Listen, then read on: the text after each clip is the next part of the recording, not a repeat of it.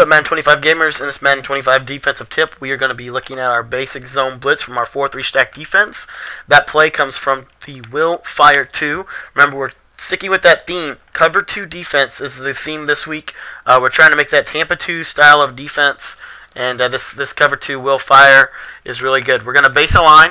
We're going to spread our line and spread our linebackers. Realistically, that's all you have to do. You should get pressure here. But in reality, that's not all you have to do in Madden. In theory, that should work, but it doesn't in Madden.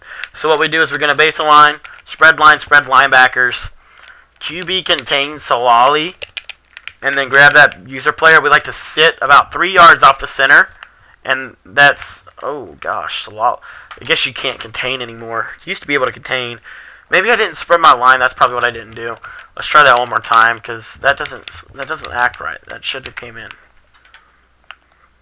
There we go. Okay, so what we did there, it was just, I think it was just a fluke.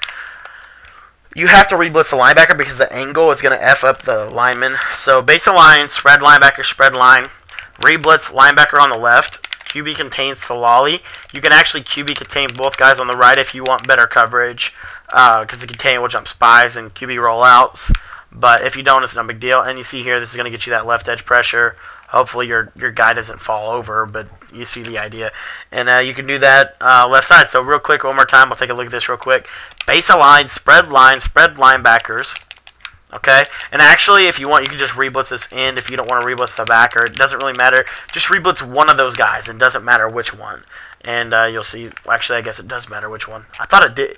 Last year it did, and this year I guess it does. I don't know. I ran this defense earlier on in the year, before the patch.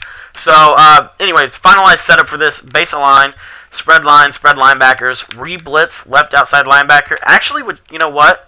Why don't we just re-blitz him before we spread him and get him on that straight down angle? That way, it's a little. He's not going to fall over, because we don't want we don't want him to get physics. And there you see, it'll be a little more wider pressure, more of an edge rush. So, base a line, re-blitz, left linebacker, spread linebackers.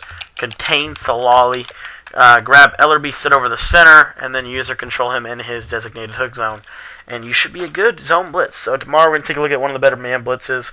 We're going to shoot 2 guys free instead of just 1 tomorrow. Enjoy this blitz, and we'll show you the man blitz tomorrow.